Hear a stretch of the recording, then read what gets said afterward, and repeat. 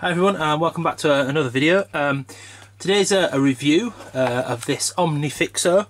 As you can see from the box, it says Maker's Third Hand. Now, I've had a lot of kind of third hand supports over the years for kind of holding small pieces. So, you know, they're the common thing you see where they've kind of like got two ounce crocodile clips on the end, and you can kind of position them a little bit and hold things. But they often have two problems. One, crocodile clips. So they don't come, they come to a point rather than being kind of flat, which makes holding very small things difficult. And they can also damage very small things. And as you've noticed, possibly if you have watched other videos on this channel, I often end up working with very small things. So, you know, kind of soldering kind of, you know, resistors to things like this, where they're tiny little things. You know, the crocodile clip based ones are just not great, and the arms, you can move them, you can position them, but they often don't quite stay where you put them. And yeah, so often I've ended up doing just kind of taking bits of scrap packaging wood like this and taping things to it to hold while I paint or solder or whatever, and it works, but it's not ideal.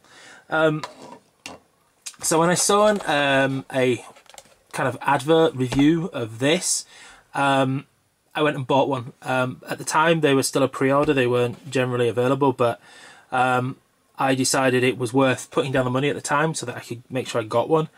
Obviously not a cheap thing. Some of the third hands I'd picked up before have been, you know, like £10 or so, and definitely, you know, what you pay for a tool is often, you know, how good it is. So cheap tools, not always the best.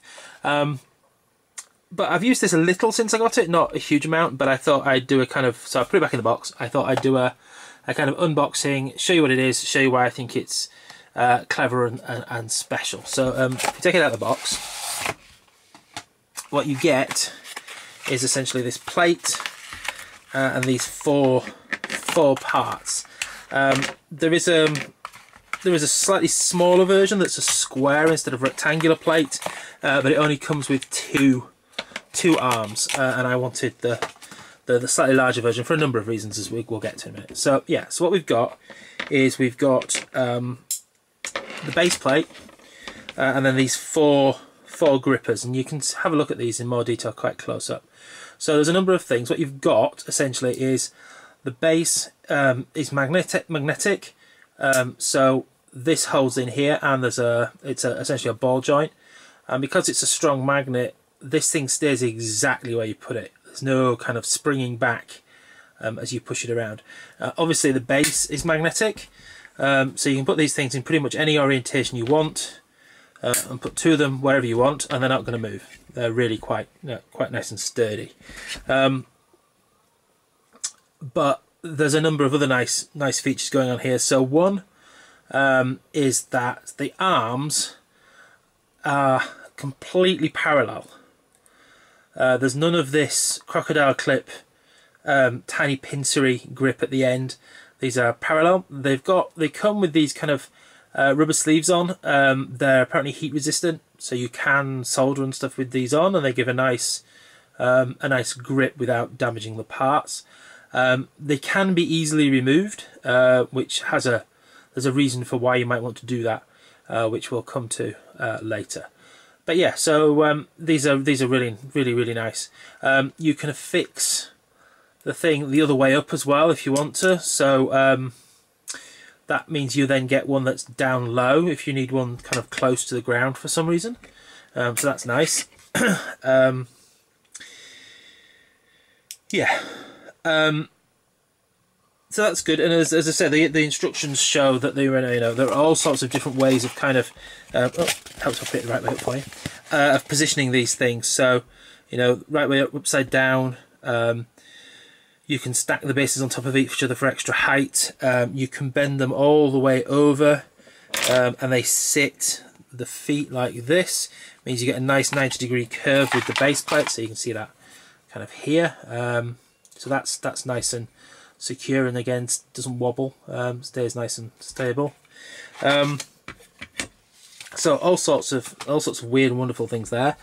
Yeah, and you can see we can hold nice small things nice and easily. I can put him where I want him, and you can imagine then easily painting a figure like this, with him being held nicely in place.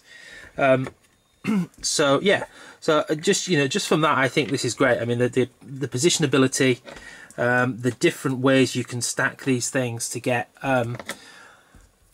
pieces where you need them, is just brilliant. And it all packs away in such a nice tiny box. I think it's really good. So I think this is going to be a bit of a game changer really in the kind of third hands. I think it's much better than any of the kind of crocodile clip 2-arm solutions we've seen before. The parallel vice part, the jaws, is much better than anything I've seen before, and as I say, the entire range of movement without it slopping around is just fantastic. The base plate does hide one other feature, which is from these two pieces here. So essentially the plate is obviously coated, which means it's a steel plate but it's insulated. These two pieces are through the insulation, which means that essentially you can use the base plate as a part of an electrical circuit.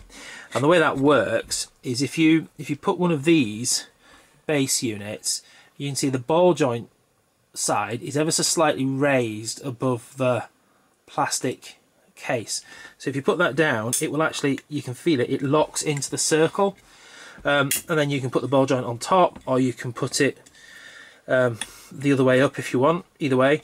But the point being that once you've done that, and I can show you, I've got my meter here, if we can see I'm just going to do resistance. So you can see at the moment no conductivity. If I press the two probes, no resistance. So if I press onto this plate here and then press onto this arm, oops, you can see it's a bit funny the first time. Sometimes for some reason I found my meter. You can see there's a bit of resistance, about 100 ohms, something like that. Oh, it's coming down, in fact. Yeah, there you go. Not quite sure why it's so low, but pretty much no resistance. So that the circuit is complete between those 2 points. It's probably just dirty contacts on my probe. So what it means, of course, is that you can apply power to these things, to one of these maybe through you can put a wire onto the circuit here, wire here. You can take off the grips, and literally you could imagine an LED attached between these two pieces, power in, or ground even, and power in, and have it complete the circuit. So for testing small parts when you've got them held in the air, that's just one of those weird little additional features. I'm not sure how often I'm going to use that, but I'm sure it would be. It's one of those things, if you need it, it's going to be really useful. I'm not sure how often I'm going to need it, but it's there if you want it. But yeah, in general, as I say, from the small amount of use this has had so far, I think it's fantastic.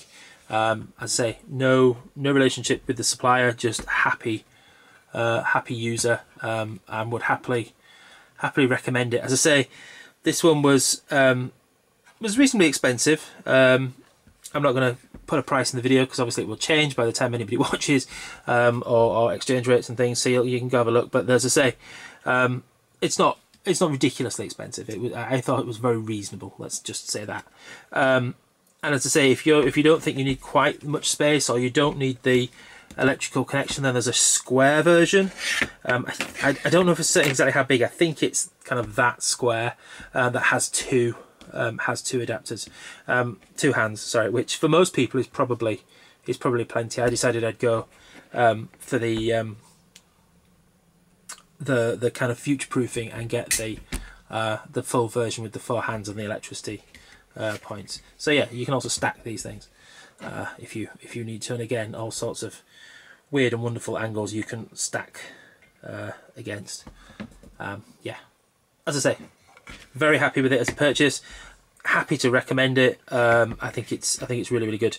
And as I say, I'll put a link to it in the description. Obviously, as I say, it's the OMNIFIXO, and mine is the what's my model? It's the OF-M42, and as I say, it's the slightly larger base plate.